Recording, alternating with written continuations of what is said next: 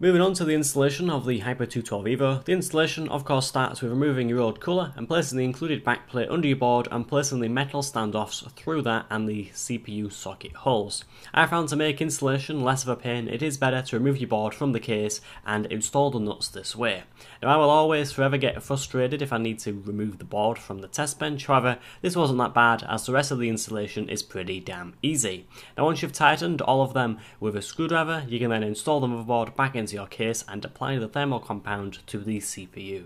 Next up is installing the retention module to the cooler and adjusting the 4 pins and screws according to the CPU socket you're using. Last up is placing the cooler onto the CPU and tightening the 4 screws in an even fashion and then attaching the fan. Talking about attaching the fan, this is relatively easy thanks to the plastic clips.